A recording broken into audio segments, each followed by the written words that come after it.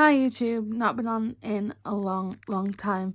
I did start my new channel, but I'm pregnant at the moment, so feeling ill, sick, horrendous, so I haven't been posting on the new channel either, and I'm assuming because we're pregnant that the new channel will invariably become a baby channel, because I'll be doing a lot of reviews for baby products that I use, being a first time mum and a disabled mum.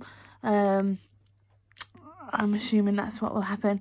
I am currently just short of 9 weeks pregnant and feeling absolutely dreadful, so keep an eye out. There will be a video going on my newer YouTube to do with Easter, but then after that I reckon it'll probably calm down until I'm reviewing some products that I'm going to buy for the little one. So thanks all, bye.